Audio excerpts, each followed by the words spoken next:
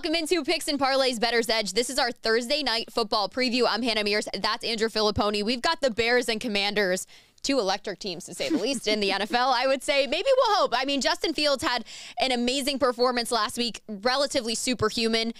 I don't think he does that again. I would say my best bet in this one is a same-game parlay, actually. I'm going to say take the Commanders' money line. I think both teams are looking to bounce back after losses. However, I think the Commanders are just trending in a bit more positive direction than the Bears are. Like I said, Justin Fields had a superhuman performance.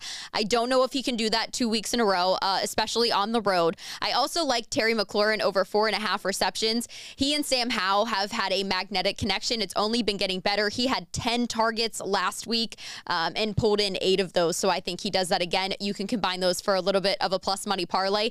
That's my thought on this. But Pony, I'm really curious about yours because you were high on the Bears at one point this season. Well, you should really be interested in mine because I can't win Thursday Night Football if my life depended on it. So just do the exact opposite of what you're going to hear. Which worked last over the next week, 30 right? seconds. It did. So I am 0-4 in Thursday night games. And yes, Hannah, I am going to take the Bears to cover in this game.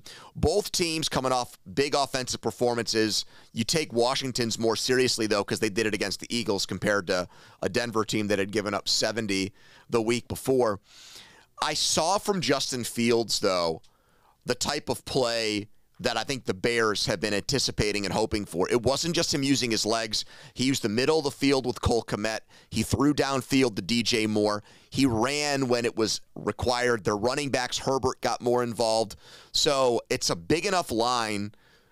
I like betting on underdogs if I can make an argument for them to win the game. I think there's a strong enough one for Chicago, even though they haven't won in like 13 straight. 5.5, yeah, take the Bears, but really that means take the Commanders in this game. Yeah, we're playing against Pony all the time in this one, but this is Picks and Parlays, a Bettors Edge. I'm Hannah Mears. That's Andrew Fillipponi. If you want more of what we have going on, go to Picks and Parlays app. It's available on all mobile device platforms. Make sure you download that.